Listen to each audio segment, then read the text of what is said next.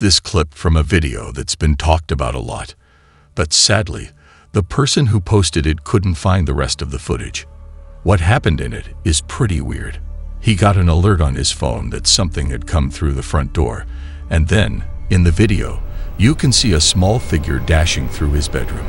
At first, he thought it might have been a kid that somehow got into his house, but when he thought more about it, he realized that didn't make any sense.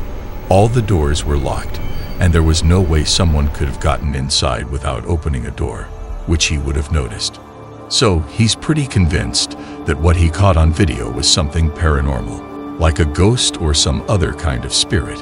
It's a bit scary to think about, especially since he has the video proof of something running through his bedroom, and he can't explain how it got there.